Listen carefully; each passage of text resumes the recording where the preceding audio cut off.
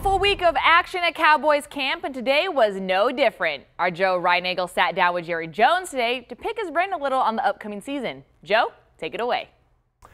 Well, look who joined us here today, the owner of the Dallas Cowboys, Jerry Jones. Mr. Jones, thanks for stopping by. Well, I wouldn't have missed it. I want to soak up every nuance of camp, and of course, camp is having you here with fans in San Antonio, and I didn't realize how important camp and sharing the experience is until we didn't have it. But the point is that the Cowboys, to the extent that we do it safely, smart, the Cowboys want to be a leader that says, hey, let's be as much like business usual as we can. Let's get out here. Let's get our team ready. Let's play football. This is the Dallas Cowboys. And consequently, we're one of only 5 teams in the NFL that has qualified to go away to camp. Others wanted to go away to camp, but they didn't have the facilities and didn't have the setup that made everybody comfortable as to the COVID. So when you look at that, and you bring up a good point, the NFL has implied some fines and threatening forfeitures and those kind of things. Why are they taking those steps? It is in the best interest of having the games.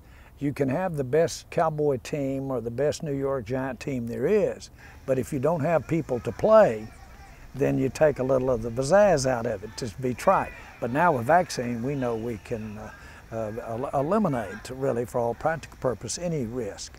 And that's in the best interest of our season, in the best interest of our teams. When you look back, and this is the final question I'll ask you, on this run with the Dallas Cowboys, did you ever imagine the things that would happen and the things that you'd be able to do with this football team and to make it the football team that it has become? No, I couldn't have, and I certainly didn't see the picture of the game, the sport, and how it had evolved, and the period of time in our country and the economics that were involved. No, I didn't see that. I wanted somehow, some way, to get involved and just be involved in the football part of it.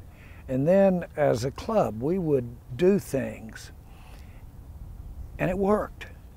And we say, gosh, we can do that again. And it worked. Like I told someone earlier today, it's hard to retire when you haven't worked for the last 30 years. All you've done is have fun. That's awesome. We're having fun too, and we appreciate you letting us come along for the ride. Thank you very much. It's important that you're here, because that means San Antonio is here. That is important. Mr. Jones, thank you very much. Thanks, guys. You can see the full interview on KENS5.com.